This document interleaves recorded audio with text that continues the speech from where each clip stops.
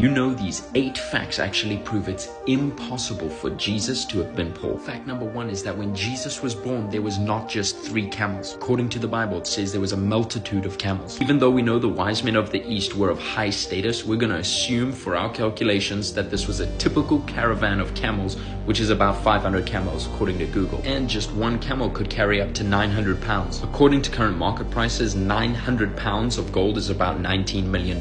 So if we dumb down our calculations even further, and let's just say he was given 250 camels worth of gold that were at half capacity, he was given more than $2.5 billion worth of gold. This will give you an idea of how big $1 billion is. Subscribe now if you want to learn the mind-blowing facts that prove Jesus was never poor.